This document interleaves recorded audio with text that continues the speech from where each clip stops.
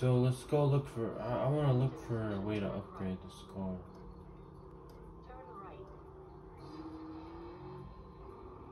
Wait, actually, hold on. No, hold on. Wait. No, instead of that, where's the Nissan? Hold on, where the fuck is Nissan? Oh, yo, I think I'm probably like bus to that. Like, no cab. Like, I'll be honest with you. Just teleport there. Because, bro, oh my god.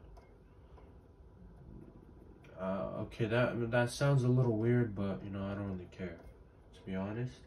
So, ooh, yeah, I could just rent and then do an event with that. No, I don't know.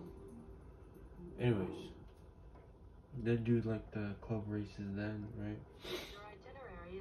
I swear. Oh yeah, like you make way more money, the hard difficulty races are easy, but still, you want that skyline. Let's just see how much it costs though. Your destination is 1 mile away. I feel like it's gonna be like 50,000 or something like that. I'll be honest with you, I think I'm not sure if we can afford it, but yes. Gotta take advantage that this game has it. But I mean, I understand why this game doesn't have too many tuners though, because it's not like it's not like Need for Speed Underground where there's tons of customization and mods. Like, you know, this is not that type of game really.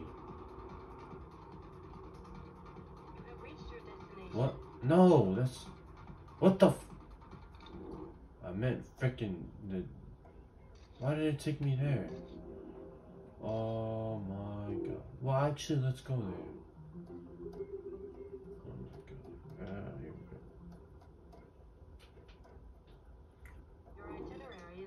Let's actually go in here. Let's just see what it's like.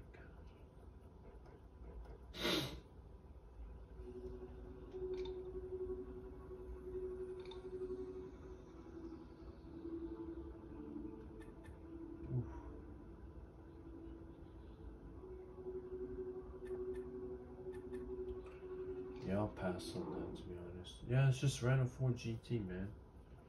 Your itinerary is being recalculated.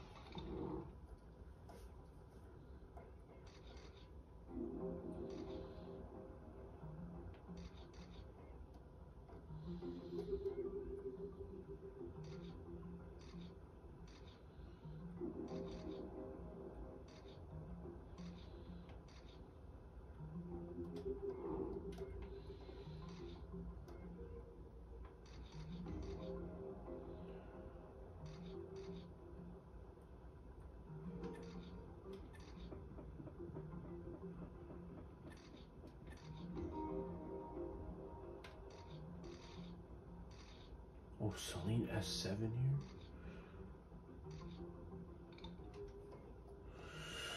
Yeah, we'll just rent and try to do the hard difficulty races because I want that skill. Because you get double the credits compared to normal difficulty. Like, damn, like, we need those.